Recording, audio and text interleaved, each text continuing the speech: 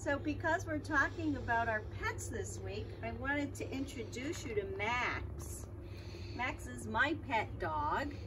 Max is a Bernese Mountain Dog, and he's a large dog. Max weighs 98 pounds.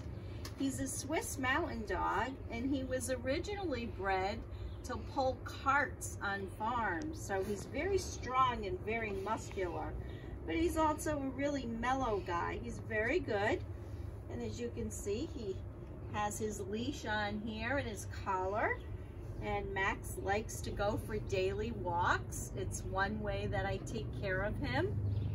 Another thing that I do for Max every day is to brush him, especially now in the spring. He sheds. In other words, his hair comes off. Come here, Max. And you know, it's thinning out a little bit because the weather's getting warmer. So Max likes to get brushed every day. And we take off all that excess hair. And look how nice. He really enjoys that. He likes looking handsome, right, Max?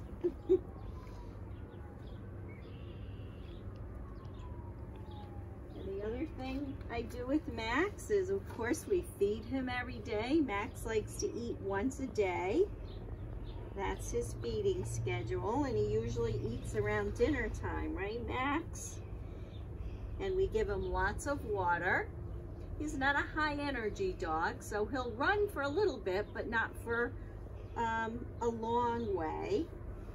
And he's very sweet and gentle. But however, he also protects me and my family, because if he hears someone at the door, he will bark and he'll let us know. And that's his way of protecting us. So that's my doggie, that's Max. So this is my other pet. I have a cat too, and this is Tigger. Come here, Tiggy. Oh, Tigger likes to meow. I don't know if you can hear that. Here, Tiggy. And Tiggy has lots of toys that he likes to play with. Look. What's that, Tig? What's that? What's that?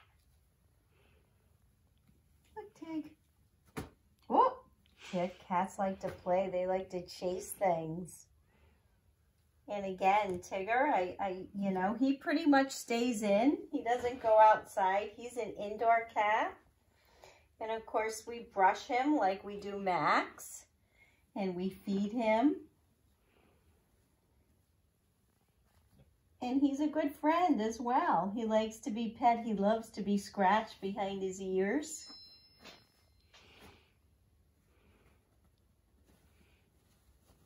Hi, Tiggy. Ah, good boy.